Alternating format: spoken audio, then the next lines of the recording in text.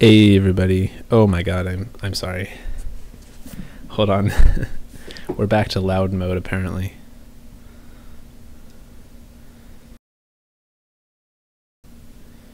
Doesn't have to be that boosted. Check.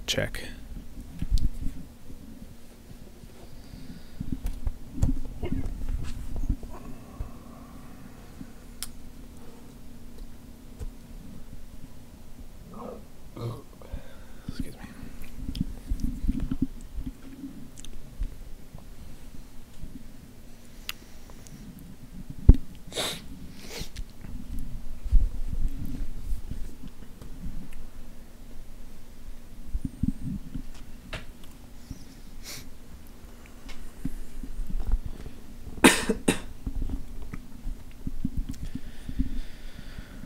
Chapter 42.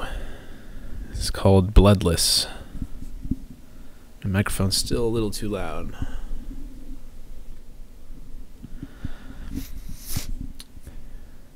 It could be worse, that much is certain.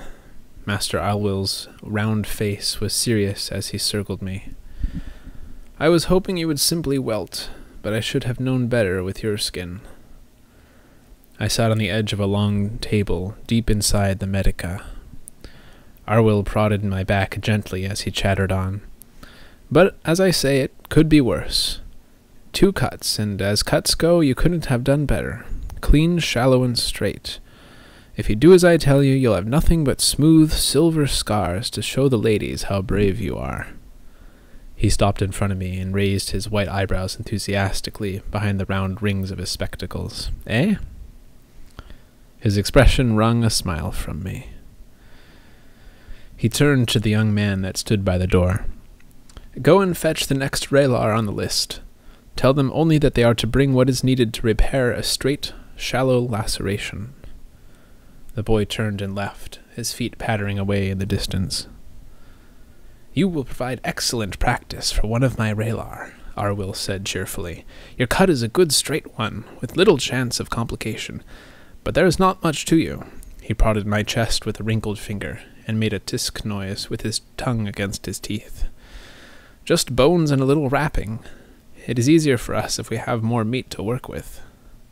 But, he shrugged, bringing his shoulders almost to his ears and back down, things are not always ideal. That is what a young physicker must learn more than anything. He looked up at me as if expecting a response. I nodded seriously. It seemed to satisfy him, and his squinting smile returned. He turned and opened a cabinet that stood against one of the walls. Give me just a moment, and I will numb the burning that must be all across your back. He clinked a few bottles together as he rummaged around on its shelves. It's all right, Master Alwyll, I said stoically. You can stitch me closed the way I am. I had 2 scruples of Nalrot numbing me, and I knew better than to mix anesthetics if I could avoid it.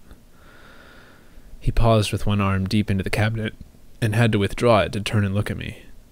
Have you ever had stitches before, my boy? Yes, I said honestly. Without anything to soften the pain? I nodded again.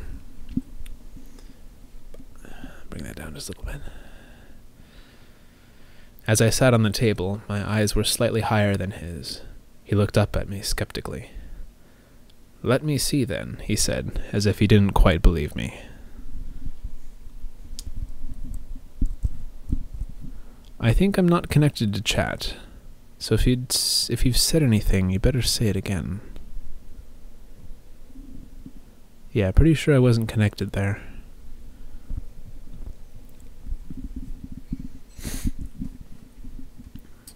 I pulled my pant leg up over my knee, gritting my teeth as the motion tugged on my back. Eventually I revealed a handspan worth of scar on my outer thigh above my knee from when Pike had stabbed me with his bottle-glass knife back in Tarbian. Arwyll looked at it closely, holding his glasses with one hand. He gave it one gentle prod with his index finger before straightening. Sloppy, he pronounced with a mild distaste. I had thought it was a rather good job. My cord broke halfway through, I said stiffly. I wasn't working under ideal circumstances. Arwyll was silent for a while, stroking his upper lip with a finger as he watched me through half-lidded eyes. "And do you enjoy this sort of thing?" he asked, dubiously. "Doing good, thank you." I laughed at his expression, but it was cut short when dull pain blossomed across my back. "No, master, I was just taking care of myself as best I could." There was an ant on my ear. And now it's on my cheek. He continued looking at me, still stroking his lower lip.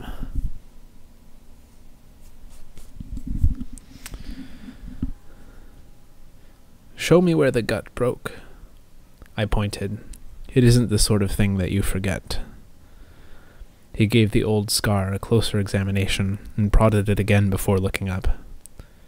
"You may be telling me the truth," he shrugged. "I do not know, but I would think that if—" He trailed off and peered speculatively into my eyes. Reaching up, he pulled one of the lids back. "Look up," he said perfunctorily. Frowning at whatever he saw, Arwyll picked up one of my hands, pressed the tip of my fingernail firmly, and watched intently for a second too. His eyes are dilated as fuck, I guarantee it. His frown deepened as he moved closer to me, took hold of my chin with one hand, opened my mouth, and smelled it. "Tennyson?" he asked, then answered his own question. "No. Nalroot, of course. I must be getting old not to notice it sooner. It also explains why you're not bleeding all over my nice clean table." He gave me a serious look. "How much?" I didn't see any way of denying it. 2 scruples. Arwyll was silent for a while as he looked at me. After a moment, he removed his spectacles and rubbed them fiercely against his cuff. Replacing them, he looked straight at me. "It is no surprise that a boy might fear a whipping enough to drug himself for it." He looked sharply at me. "But why, if he was so afraid, would he remove his shirt beforehand?" He frowned again. "You will explain all of this to me. If you've lied to me before, admit it and all will be well. I know boys tell foolish stories sometimes." His eyes glittered behind the glass of his spectacles.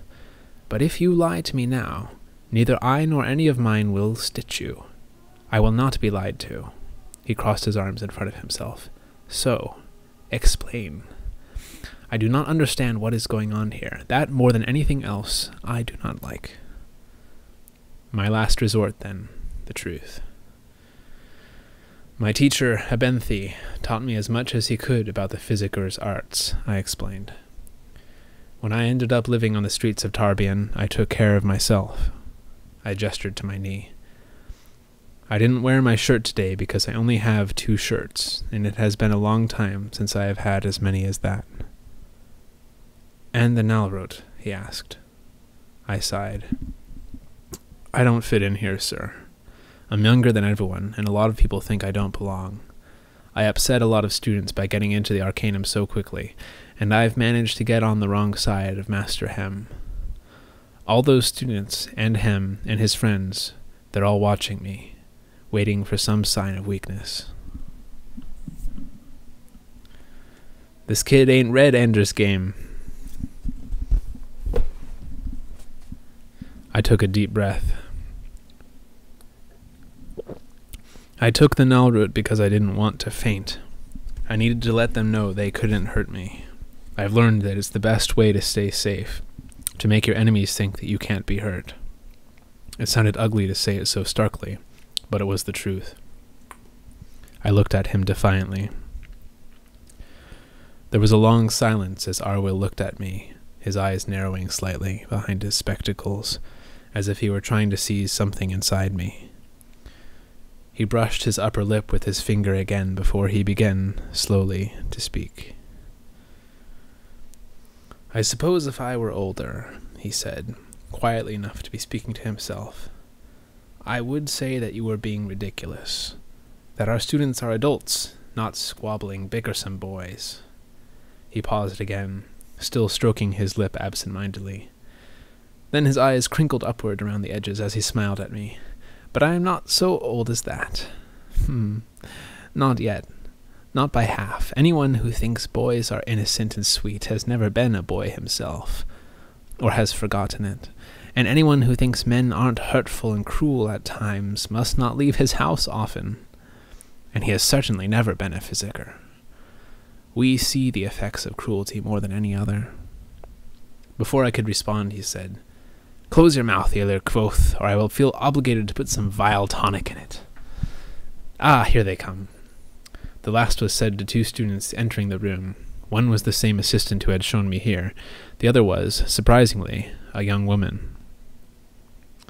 "Ah, Raylar Mola," Arwyll enthused, all signs of our serious discussion passing lightly from his face.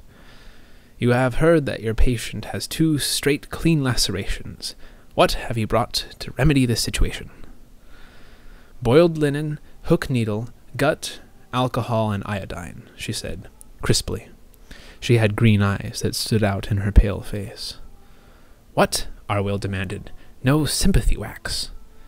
"No, Master Arwyll," she responded, paling a little at his tone. "And why not?" She hesitated. "Because I don't need it." Arwyll seemed mollified. "Yes, of course you don't. Very good. Did you wash before you came here?" Mola nodded, her short blonde hair bobbing with the motion of her head. "Then you have wasted your time and effort," he said sternly. "Think of all the germs of disease that you might have gathered in the long walk through the passageway. Wash again, and we will begin." She washed with a thorough briskness at a nearby basin. Arwyll helped me lay face down on the table. "Has the patient been numbed?" she asked. Though I couldn't see her face, I heard a shadow of doubt in her voice. "Anesthetized," Arwyll corrected. "You have a good eye for detail, Mola." "No, he has not. Now what would you do if Ilir Kvothe reassured you that he has no need for such things? He claims to have self-control like a bar of Ramsden steel, and will not flinch when you stitch him." Arwyll's tone was serious, but I could detect a hint of amusement hiding underneath. Mola looked at me, then back to Arwyll. "I would tell him that he was being foolish," she said after a brief pause. "And if he persisted in his claims that he needed no numbing agent?" There was a longer pause from Mola. "He doesn't seem to be bleeding much at all, so I would proceed.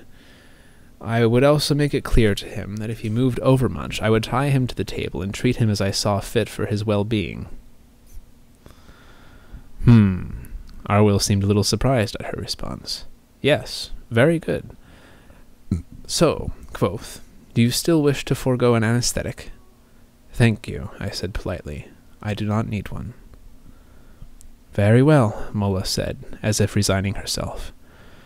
"First we will clean and sterilize the wound." The alcohol stung, but that was the worst of it. I tried my best to relax as Mola talked her way through the procedure. Arwyll kept up a steady stream of comments and advice.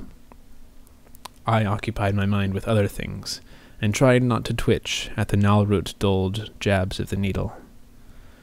She finished quickly and proceeded to bandage me with a quick efficiency I admired. As she helped me to a sitting position and wound linen around me, I wondered if all Arwyll students were as well trained as this one. She was making her final knots behind me when I felt a vague, feather-like touch on my shoulder, almost insensible through the Nalroot that numbed me. "He has lovely skin," I heard her muse, presumably to Arwyll. "Raylar," Arwyll said severely, "such comments are not professional. I am disappointed by your lack of sense." "I was referring to the nature of the scar he can expect to have," she responded scathingly. "I imagine it will be little more than a pale line, provided he can avoid tearing open his wound." Arwyll said. "Yes, of course. And how should he avoid that?" Mola walked around to stand in front of me. "Avoid motions like this," she extended her hands in front of her. "Or this," she held them high over her head. "Avoid over-quick motions of any kind. Running, jumping, climbing. The bandage may come off in 2 days. Do not get it wet." She looked away from me, to Arwyll. He nodded. "Very good, Raylar. You are dismissed." He looked at the younger boy, who had watched mutely throughout the procedure. "You may go as well, Jerry. If anyone asks, I will be in my study. Thank you." In a moment, Arwyll and I were alone again. He stood motionless, one hand covering his mouth as I eased my way carefully into my shirt. Finally, he seemed to reach a decision. "Ilir Kvothe, would you like to study here at the Medica?" "Very much so, Master Arwyll," I said honestly. He nodded to himself, hand still held against his lips. "Come back in 4 days.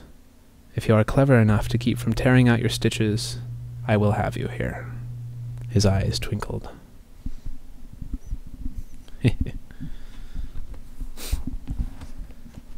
What's the motivation for that?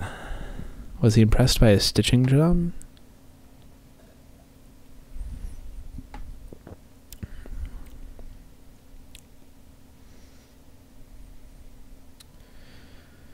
And why does Kvothe wish to become a physiker?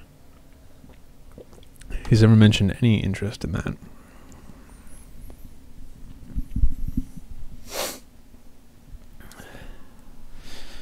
Yeah, I'm doing great. Jillian had the week off, which is a great boon as her program of study is extremely rigorous.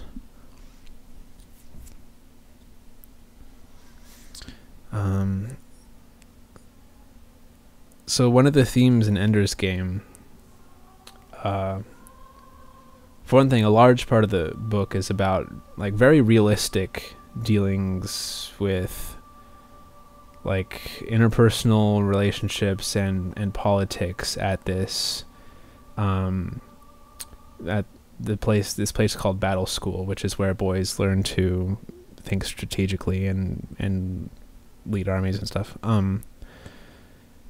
Which is like that makes it sound so dry, because it is just like a character drama through and through, but it doesn't read like one. It reads like an action movie. I don't know how it's accomplished, but anyway.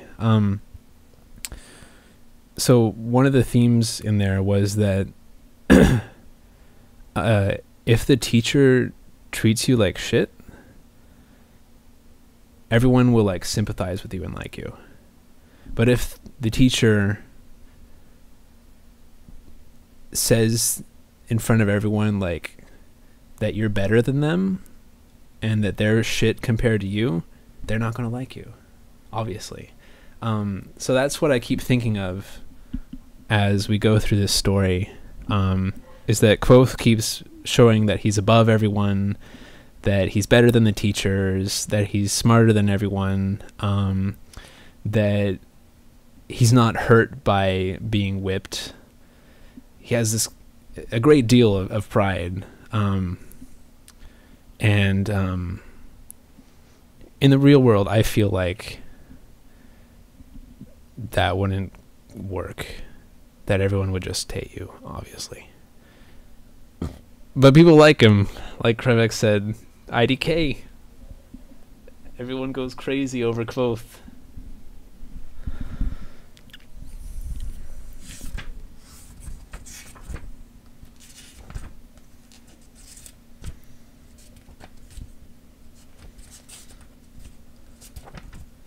Oh man, it's a long chapter. Alright, here we go. Chapter 43. The Flickering Way. Buoyed by the stimulant effects of the Nalroot, and feeling very little pain, I made my way to the archives. Since I was now a member of the Arcanum, I was free to explore the stacks, something I'd been waiting my whole life to do. Better still, so long as I didn't ask for any help from the scrivs, nothing would be recorded in the archive's ledger books. That meant I could research the Kandrian and the Amir to my heart's content, and no one, not even Lauren, need ever know about my childish pursuits. That's childish in quotes. Entering the reddish light of the archives, I found both Ambrose and Fela sitting behind the entry desk. A mixed blessing, if there ever was one. Ambrose was leaning toward her, speaking in a low voice. She had the distinctly uncomfortable look of a woman who knows the futility of a polite refusal. One of his hands rested on her knee, while the other arm was draped across the back of her chair. Sorry, I just realized that I'm like turning my voice into a square wave. Turned it down a little bit.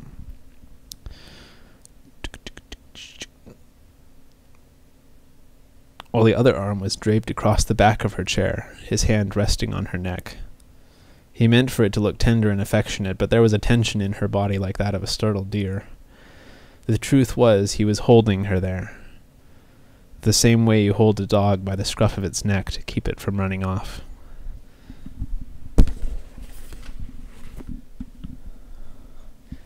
As the door thumped behind me, Fela looked up, met my eyes, then looked down and away, ashamed by her predicament.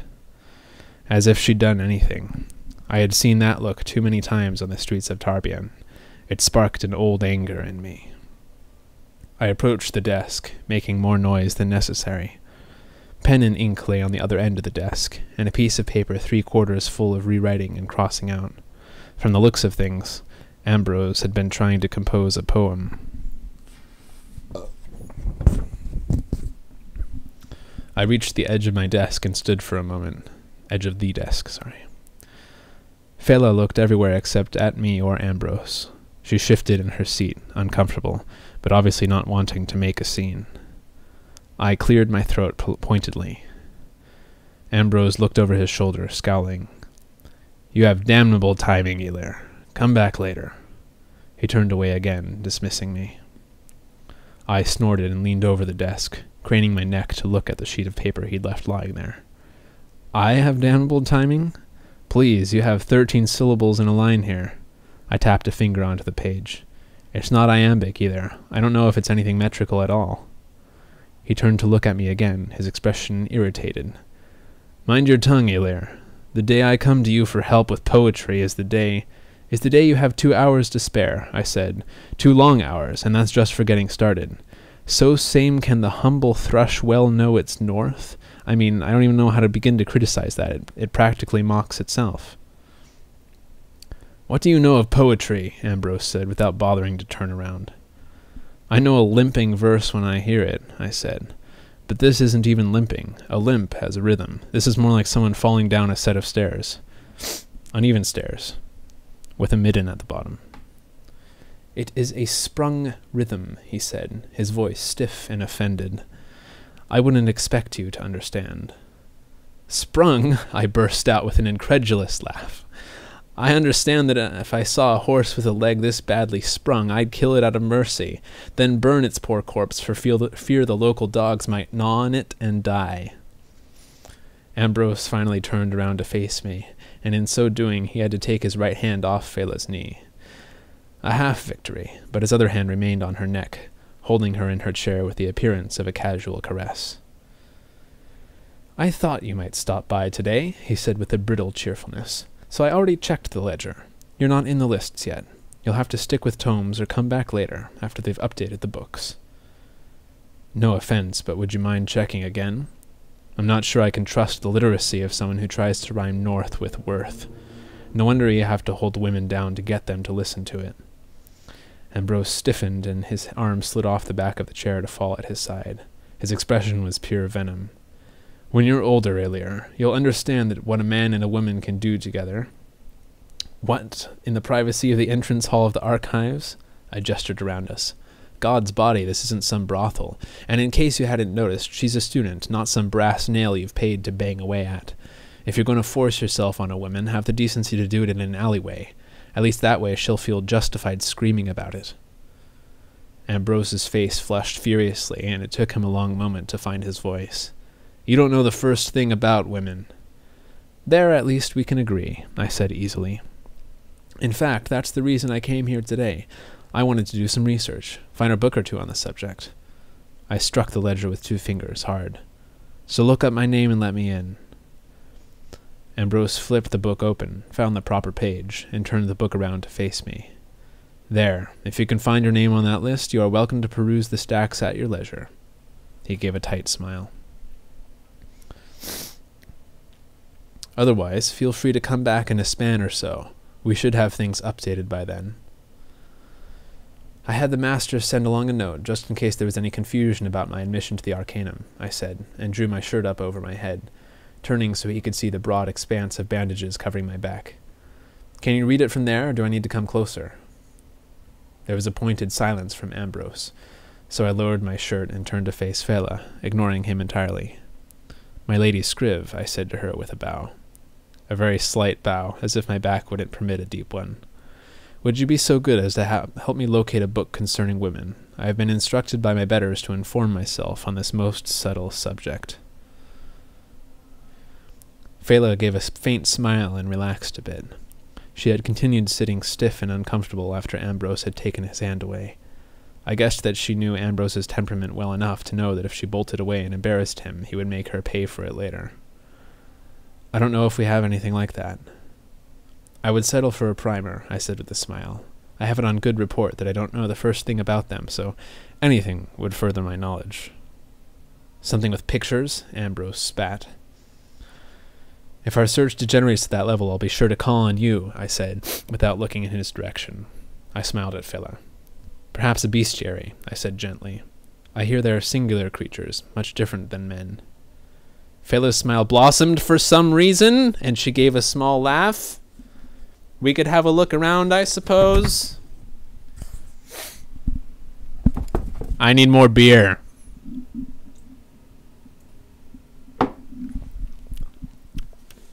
I'm not cheering for either one of these people.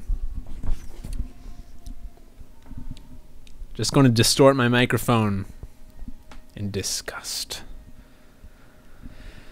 Ambrose scowled in her direction. She made a placating gesture toward him. "Everyone knows he's in the Arcanum, Ambrose," she said. "What's the harm of just letting him in?" Ambrose glared at her. "Why don't you run along to Tomes and play the good little fetch and carry girl?" he said coldly. "I can handle things out here by myself." Moving stiffly, Fela got up from the desk, gathered up the book she'd been trying to read, and headed into Tomes. As she pulled the door open, I like to think she gave me a brief look of gratitude and relief, but perhaps it was only my imagination. As the door swung shut behind her, the room seemed to grow a little dimmer. I am not speaking poetically. The light truly seemed to dim. I looked at the sympathy lamps hanging around the room, wondering what was wrong. But a moment later, I felt a slow, burning sensation begin to creep across my back and realized the truth. The Nalroot was wearing off. Most powerful painkillers have serious side effects. Tennyson occasionally produces delirium or fainting. Lacilium is poisonous. Ophium is highly addictive. Menka is perhaps the most powerful of all, but there are reasons they call it devil root. Nalroot was less powerful than these, but much safer. It was a mild anesthetic, a stimulant, and a vascular constrictor, which is why I hadn't bled like a stuck pig when they whipped me. Best of all, it had no major side effects. Still, there is always a price to be paid. Once Nalroot wears off, it leaves you physically and mentally exhausted. Regardless, I had come here to see the stacks. I was now a member of the Arcanum, and I didn't intend to leave until I had been inside the archives. I turned back to the desk, my expression resolute. Ambrose gave me a long, calculating look before heaving a sigh. "Fine," he said. "How about a deal? You keep quiet about what you saw here today, and I'll bend the rules and let you in even though you aren't officially in the book." He looked a little nervous. "How does that sound?" "I can't."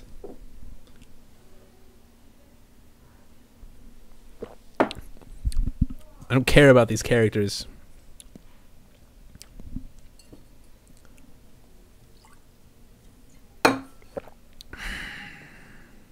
Even as he spoke, I could feel the stimulant effect from the Nalroot fading. My body felt heavy and tired. My thoughts grew sluggish and syrupy. I reached up to rub at my face with my hands, and winced as the motion tugged sharply at the stitches all across my back. "That'll be fine," I said thickly. Ambrose opened up one of the ledger books and sighed as he turned the pages. "Since this is your first time in the archives proper, you'll have to pay the stack fee." My mouth tasted strangely of lemons. That was a side effect Ben had never mentioned. It was distracting, and after a moment I saw that Ambrose was looking up at me expectantly. "What?" He gave me a strange look. "The stack fee." "There wasn't any fee before," I said. "When I was in the tomes." Ambrose looked up at me as if I were an idiot. "That's because it's the stack fee." He looked back down at the ledger. "Normally you paid in addition to your first term's Arcanum tuition, but since you've jumped rank on us, you'll need to tend to it now." "How much is it?" I asked, feeling for my purse. 1 talent, he said, "and you do have to pay before you can go in. Rules are rules." After paying for my bunk and mews, a talent was nearly all my remaining money. I was keenly aware of the fact that I needed to hoard my resources to save for next term's tuition. As soon as I couldn't pay, I would have to leave the university. Still, it was a small price to pay for something I'd dreamed about for most of my life. I pulled a talent out of my purse and handed it over. "Do I need to sign in?" "Nothing so formal as that," Ambrose said, as he opened a drawer and pulled out a small metal disc. Stupefied from the side effects of the Nalroot, it took me a moment to recognize it for what it was, a handheld sympathy lamp. "The stacks aren't lit," Ambrose said matter-of-factly. "There's too much space in there, and it would be bad for the books in the long term. Hand lamps cost 1.5 talents. I hesitated. Ambrose nodded to himself and looked thoughtful. "A lot of folk end up strapped during first term." He reached down into a lower drawer and rooted around for a long moment. "Hand lamps are 1.5 talents, and there's nothing I can do about that." He brought out a 4-inch taper. "But candles just a halfpenny." Halfpenny for a candle was a remarkably good deal. I brought out a penny. "I'll take 2. "This is our last one," Ambrose said quickly. He looked around nervously before pushing it into my hand. "Tell you what, you can have it for free." He smiled. "Just don't tell anyone. It'll be our little secret." I took the candle, more than a little surprised. Apparently, I'd frightened him with my idle threat earlier. Either that or this rude, pompous noble's son wasn't half the bastard I'd taken him for. "Yeah, he's probably all right. He's probably an okay guy."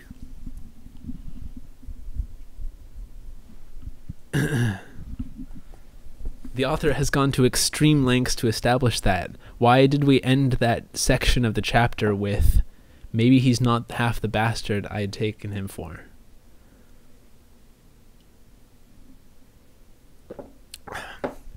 Welcome, Quasi-Rambler. Took me way too long to parse that. I'm curious about how you found the stream.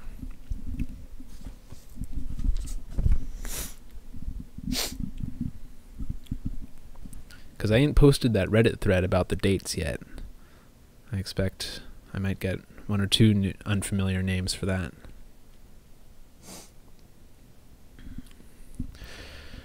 Ambrose hurried me into the stacks as quickly as possible, leaving me no time to light my candle. When the door swung shut behind me, it was as black as the inside of a sack, with only a faint hint of reddish sympathy light coming around the edges of the door behind me. As I didn't have any matches with me, I had to resort to sympathy.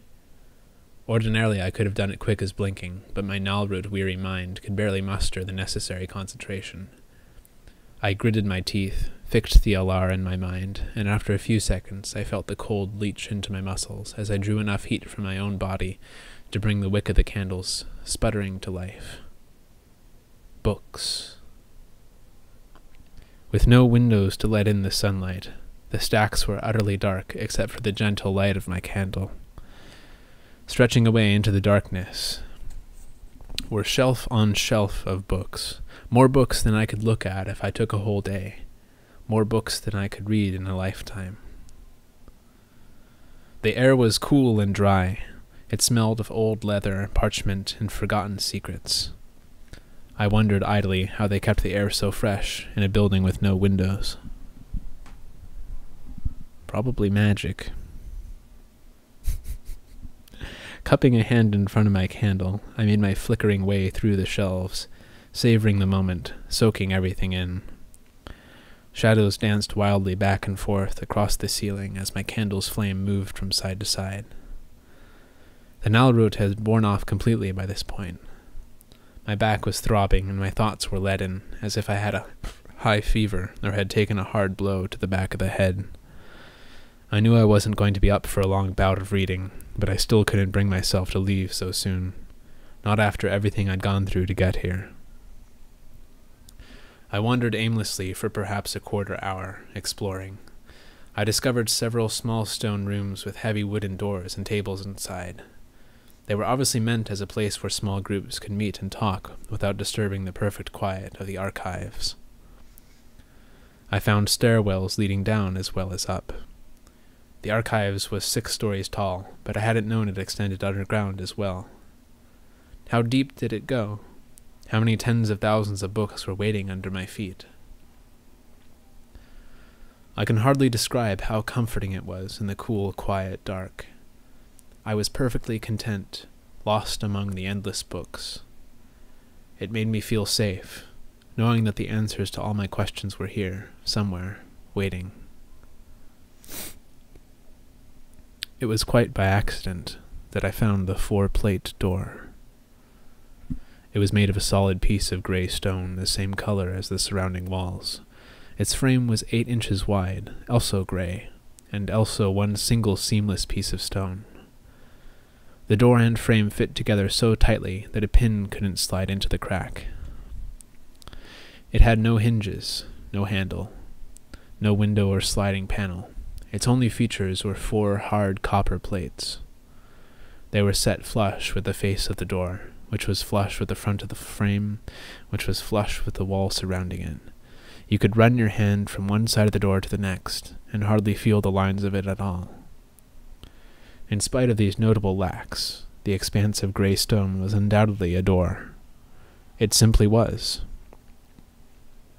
Each copper plate had a hole in its center, and though they were not shaped in the conventional way, they were undoubtedly keyholes. The door sat still as a mountain, quiet and indifferent as the sea on a windless day. This was not a door for opening. It was a door for staying closed. In its center, between the untarnished copper plates, a word was chiseled deep into the stone. Valaritas. There were other locked doors in the university, places where dangerous things were kept, where old and forgotten secrets slept, silent and hidden, doors whose opening was forbidden, doors whose thresholds no one crossed, whose keys had been destroyed or lost, or locked away themselves for safety's sake. But they all paled in comparison to the 4-plate door. I lay my palm on the cool, smooth face of the door and pushed, hoping against hope that it might swing open to my touch, but it was solid and unmoving as a gray stone. I tried to peer through the holes in the copper plates, but couldn't see anything by the light of my single candle. I wanted to get inside so badly I could taste it. It probably shows a perverse element of my personality that even though I was finally inside the archives, surrounded by endless secrets, that I was drawn to the one locked door I had found. Perhaps it is human nature to seek out hidden things. Perhaps it is simply my nature. Just then I saw the red, unwavering light of a sympathy lamp approaching through the shelves. It was the first sign I'd seen of any other students in the archives. I took a step back and waited, thinking to ask whoever was coming what was behind the door, what Valaritas meant. The red light swelled and I saw 2 scrivs turn a corner. They paused, then one of them bolted to where I stood and snatched my candle away, spilling hot wax on my hand in the process of extinguishing it. His expression couldn't have been more horrified if he had found me carrying a freshly severed head. "What are you doing with an open flame in here?" he demanded, in the loudest whisper I had ever heard. He lowered his voice and waved the now extinguished candle at me. "Charred body of God, what's the matter with you?" I rubbed at the hot wax on the back of my head, trying to think clearly through the fog of pain and exhaustion. Of course, I thought, remembering Ambrose's smile as he pressed the candle into my hands and hurried me through the door. Our little secret. Of course. I should have known. And that's why it ended that way.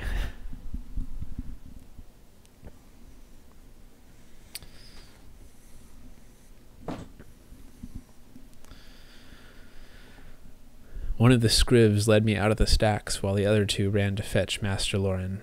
When we emerged into the entryway, Ambrose managed to look confused and shocked. He overacted the part, but it was convincing enough for the scriv accompanying me. "What's he doing in here?" "We found him wandering around," the scriv explained, "with a candle." "What?" Ambrose's expression was perfectly aghast. "Well, I didn't sign him in," Ambrose said. He flipped open one of the ledger books. "Look, see for yourself." Before anything else could be said, Loren stormed into the room. His normally placid expression was fierce and hard. I felt myself sweat cold, and I thought of what Tekam wrote in his Theophany. "There are 3 things all wise men fear: the sea and storm, a night with no moon, and the anger of a gentle man." Loren towered over the entry desk.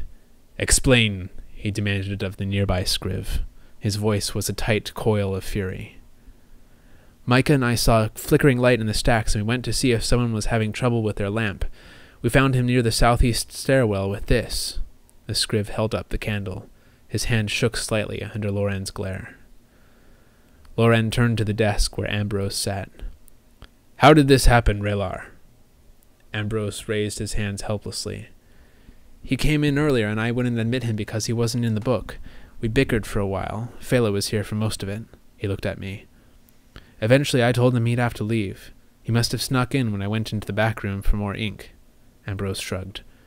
"Or maybe he slipped in past his desk and tomes." I stood there stupefied. What little part of my mind wasn't leaden with fatigue was preoccupied with the screaming pain across my back. That's not true." I looked up at Loren. "He let me in. He sent Phela away, then let me in." "What?" Ambrose gaped at me, momentarily speechless. For all that I didn't like him, I must give him credit for a masterful performance. "Why in God's name would I do that?" "Because I embarrassed you in front of Phela," I said. "He sold me the candle, too." I shook my head, trying to clear it. "No, he gave it to me." Ambrose's expression was amazed. "Look at him," he laughed. "The little cocker is drunk or something." "I was just whipped," I protested. My voice sounded shrill in my own ears. "Enough!" Loren shouted, looming over us like a pillar of anger. The scrivs went pale at the sound of him. Loren turned away from me and made a brief, contemptuous gesture toward the desk. "Relar Ambrose is officially remanded for laxity in his duty." "What?" Ambrose's indignant tone wasn't feigned this time. Loren frowned at him, and Ambrose closed his mouth. Turning to me, he said, "Elir Kvoth is banned from the archives." He made a sweeping gesture with the flat of his hand. I tried to think of something I could say in my defense. "Master, I didn't mean—" Loren rounded on me. His expression, always so calm before, was filled with such a cold, terrible anger that I took a step away from him without meaning to. "You mean?" he said. "I care nothing for your intentions, Elir Kvoth, deceived or otherwise. All that matters is the reality of your actions. Your hand held the fire. Yours is the blame. That is the lesson all adults must learn." I looked down at my feet, tried desperately to think of something I could say, some proof I could offer. My leaden thoughts were still plodding along when Loren strode out of the room. "I don't see why I should be punished for his stupidity," Ambrose groused to the other scrivs as I made my way numbly to the door. I made the mistake of turning around and looking at him. His expression was serious, carefully controlled. But his eyes were vastly amused, full of laughter. "Honestly, boy," he said to me, "I don't know what you were thinking. You'd think a member of the Arcanum would have more sense." I made my way to the mess, the wheels of my thoughts turning slowly as I plodded along. When's he going to figure out that there's no stack fee? I fumbled my meal chit into one of the dull tin trays and collected a portion of steamed pudding, a sausage, and some of the ever-present beans. I looked dully around the room until I spotted Simon and Manet sitting in their usual place at the northeast corner of the hall. I drew a fair amount of attention as I walked to the table. Understandable, as it was scarcely 2 hours since I'd been tied to the pennant pole and publicly lashed. I heard someone whisper, "Didn't bleed when they whipped him. I was there, not one drop." It was the nalroot, of course. It had kept me from bleeding. It had seemed like such a good idea at the time. Now it seemed petty and foolish. Ambrose would never have managed to gull me so easily if my naturally suspicious nature hadn't been fuddled. I'm sure I could have found some way to explain things to Lorraine if I'd had my wits about me. As I made my way to the far corner of the room, I realized the truth. I had traded away my access to the archives in exchange for a little notoriety. Still, there was nothing to do but make the best of it. If a bit of reputation was all I had to show for this debacle, I'd have to do my best to build on it. I kept my shoulders straight as I made my way across the room to Simon and Manet and set down my food. "There's no such thing as a stack fee, is there?" I asked quietly as I slid into my seat, trying not to grimace at the pain across my back. Sim looked at me blankly.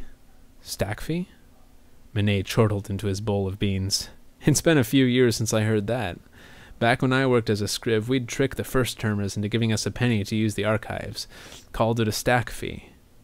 Sim gave him a disapproving look. "That's horrible."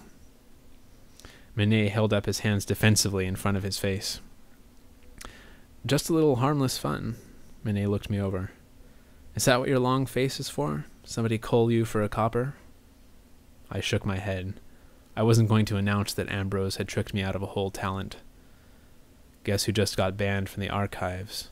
I said gravely as I tore the crust off my bread and dropped it into my beans. They looked at me blankly. After a moment, Simon took the obvious guess. You?" I nodded and began to spoon up my beans. I wasn't really hungry, but I hoped a little food in my stomach might help shake off the sluggishness of the nalroot. Besides, it went against my nature to pass up an opportunity for a meal. "You got suspended on your first day?" Simon said. "That's going to make studying your Kandrian folklore a whole lot harder." I sighed. "You could say that." "How long did he suspend you for?" "He said banned," I answered. "He didn't mention a time limit." "Banned?" Manet looked up at me. "He hasn't banned anyone in a dozen years. What'd you do, piss on a book?" Some of the scrivs found me inside with a candle. "Merciful Telu!" Manet laid down his fork, his expression serious for the first time. "Old Lore must have been furious." "Furious is exactly the right word," I said. "What possessed you to go in there with an open flame?" Simon asked. "I couldn't afford a hand lamp, I said, so the scriv at the desk gave me a candle instead." "He didn't," Sim said. "No scriv would—" "Hold on," Manet said. "Was this a dark-haired fellow, well-dressed? Severe eyebrows?" He made an exaggerated scowl. I nodded tiredly. "Ambrose. We met yesterday. Got off on the wrong foot." "He's hard to avoid," Manet said carefully, with a significant look to the people sitting around us. I noticed that more than a few were casually listening to our conversation.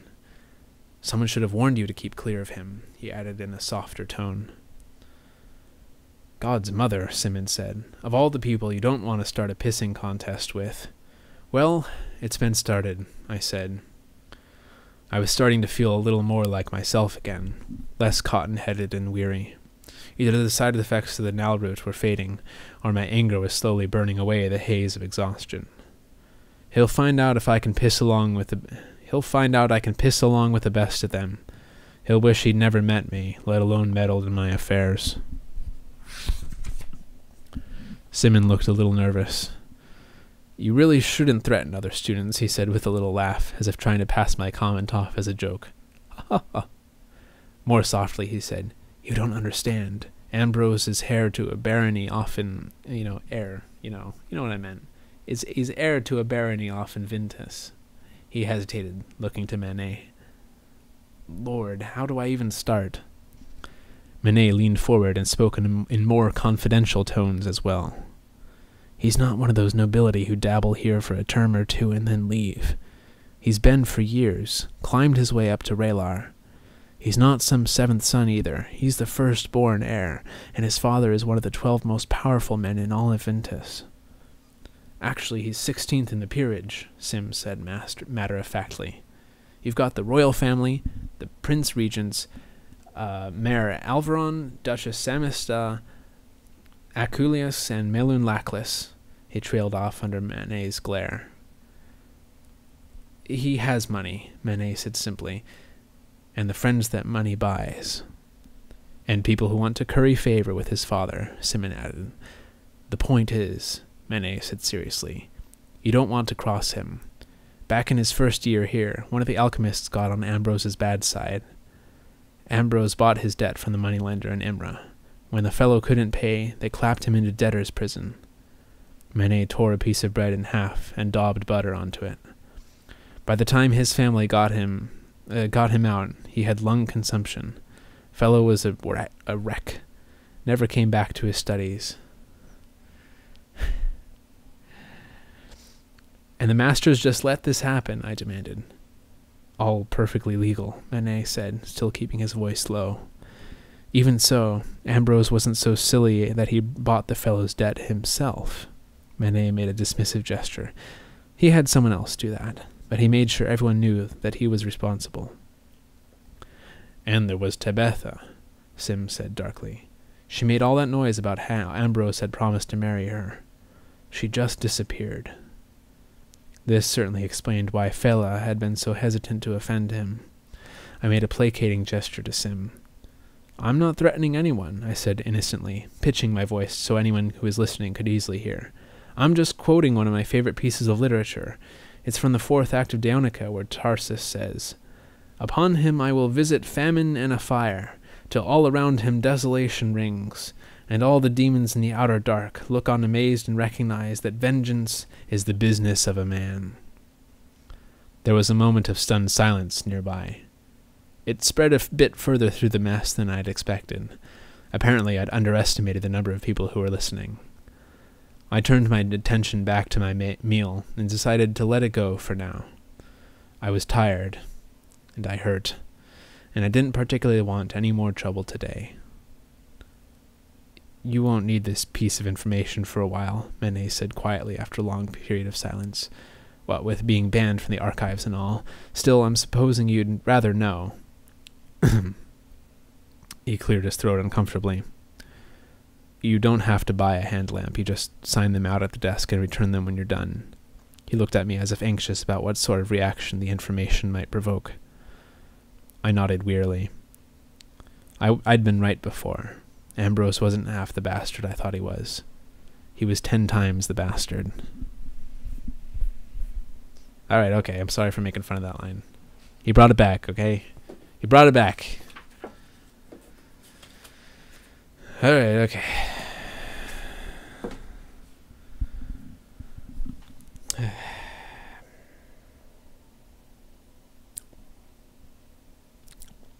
Friends, the writing is really good. I just don't care about this character right now.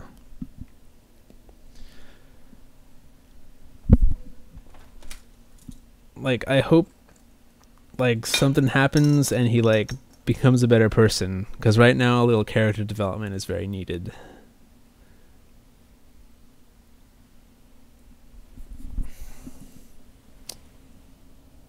How do people keep finding this stream? Like, I guess they're just cruising through the, like,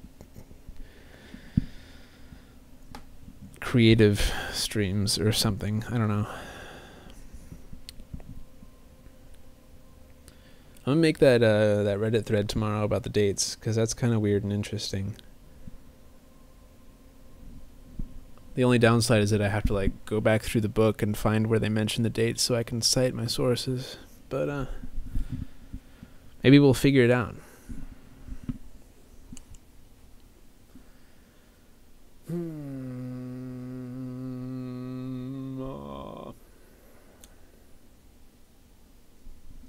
Any loose ends I forgot to comment on?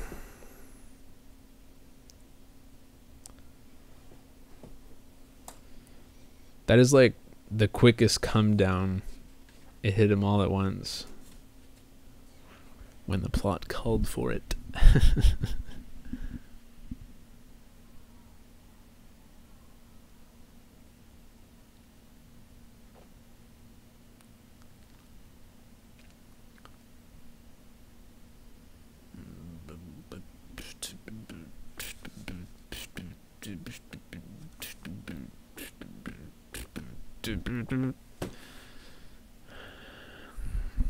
The characters are the weakness of the story,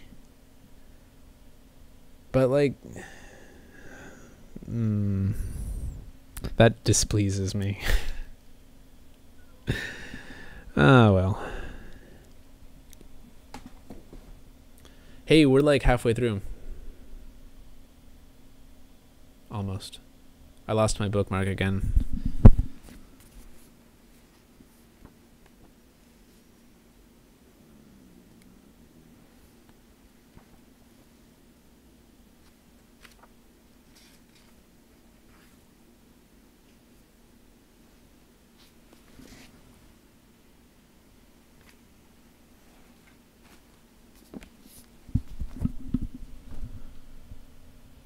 What's Asoyaf? I have to admit. Like, that's the second time. Oh, okay, Song of Ice and Fire. Okay, I knew it was... I knew it was Game of Thrones. That's what I guessed the first time I saw it in chat. That was a while ago. And then I forgot to look it up, like, after the stream ended.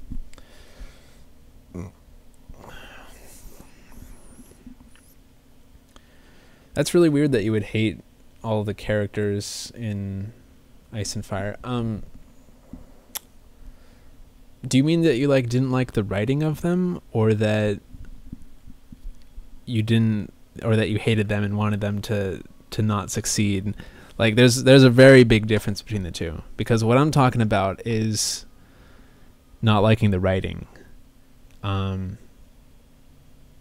which means that I don't care if they succeed or not, which is totally different from like an effectively written bad character, like bad guy, which is where you really do hate them and want them to fail. That's what I want out of my bad guys, you know?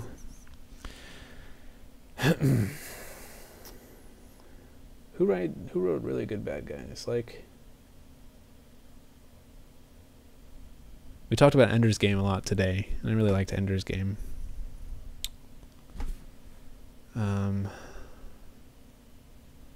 I'm really bad at thinking of examples.